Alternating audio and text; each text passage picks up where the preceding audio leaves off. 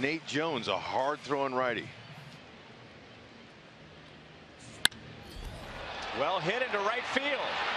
Back goes Eden. Gone. Opposite field home run for Lorenzo Cain. That is a fair ball.